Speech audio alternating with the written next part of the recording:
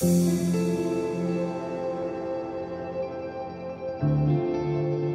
there, my name is Huang. I'm a teacher here at Theodore Payne Foundation. My background is in plant biology and the biodiversity and taxonomy of plants. Here in Southern California, we have the most amazing climate called the Mediterranean climate. And we are one of 5 around the world. And these climates have ecosystems that are adapted and have evolved with fire.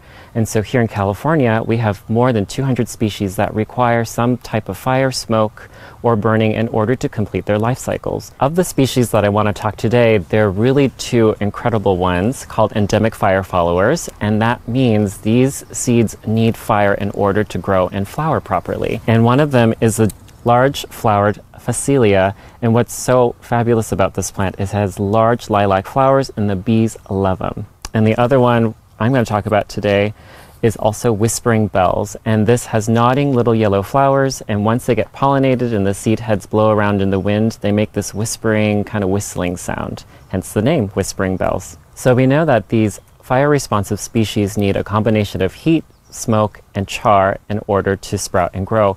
But it's not as clear sometimes what species specifically need. So today I'm going to show you 3 demonstrations, 2 involving fire and 1 involving smoke paper to help you get your plants to grow. And for our first demonstration, I'm going to show you how to sow seeds using fire.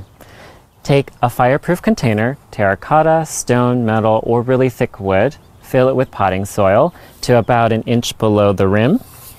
And next what you do is take your packet of seeds. And here I want to sow whispering bells.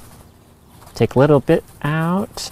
And what we want to do is make sure when we sow, we don't sow too thickly because the seedlings will compete with each other. But we also want to put just enough so that if the smoke treatment doesn't work on some of the seeds, the others will also sprout and take their place. I think that's just good enough there. The next step is gently rough up the soil surface a little bit and then shake the pot so that the seeds fall into the nooks and crannies between the particles. Now the fun part, find some dried plant material. The softer the better. Nothing too thick, woody, or too big.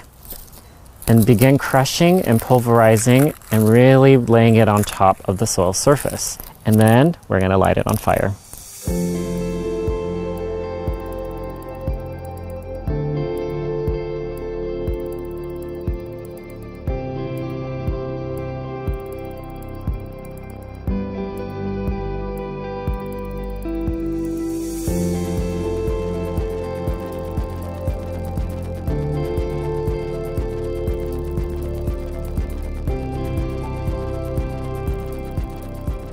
Great, and once you're done burning your material on top here, you want it so that there's a lot of open space for the seedlings to come through, and you want to make sure that most of it is turned to ash as well, so that way the compound can really soak in once you water it in. So it should look kind of like this. Not too thick, but not too thin, just enough where you can see ash, you can smell the smoke, and the seeds get the idea it's time to grow into little plants.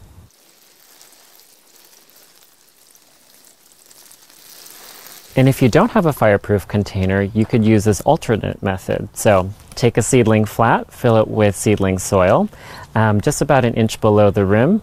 Then take your packet of seeds. This time I'm going to sow the large flowered Phacelia. Pour it into your hands. These seeds are really tiny, so be very careful. A little goes a long way. And what you're going to do is take a pinch and just gently sprinkle.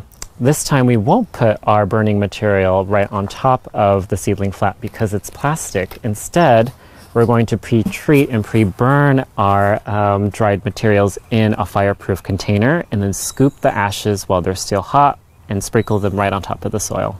And if you're burning material in a large fireproof bin, what you should do is take your plant material that's dried, break them into smaller pieces as possible. It'll make the burning process faster. I'm just going to start to break this up a bit. And as this fire burns, you want to make sure that it burns as fully as possible, so you don't want too much big debris left over. And when you see that the fire has gotten to the point where most of it has turned into ash, I have a lid nearby that's handy to partially cover so that it will start to smoke. It's going great. I can see the ironwood leaves are starting to burn now. You might notice there's still some large material in there, so I'm just going to let it keep burning. Because what we want is when you touch all that material, it just falls into little pieces into fine ash. Just as long as you have enough ash to really get the seeds the signal they need to start to sprout. All right, and while the ashes are still warm, I'm going to scoop and sprinkle it over our flat here. Here we go. Look at that.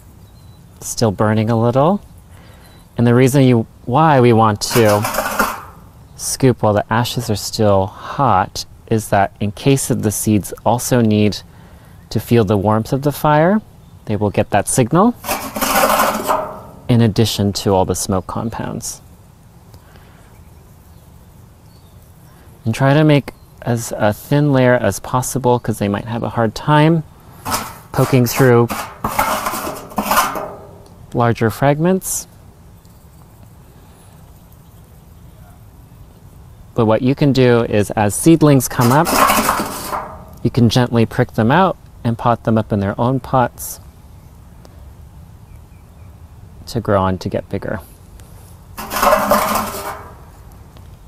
And once you have enough ash, sprinkle it on top, give it a really good drink. So that way all the smoke compound gets into the soil and stays in there so the seeds can soak it up.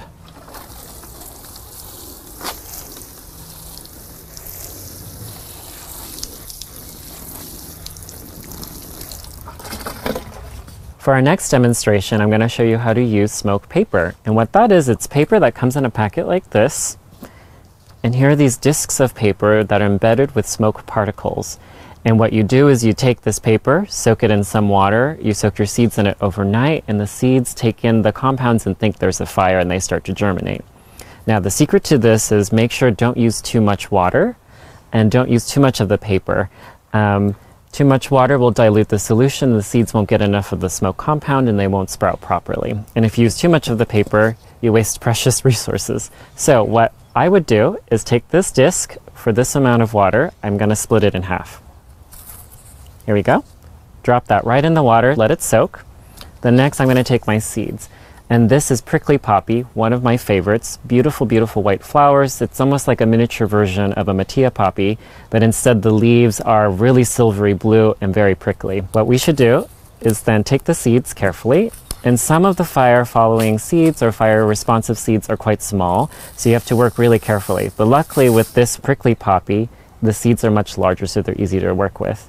Simply just take a pinch or however much you want to sow, let it soak overnight, and the next day what you should do is drain the seeds in a coffee filter so you don't lose any, pat them dry as best as you can, then sow them as you would regularly, and watch them grow.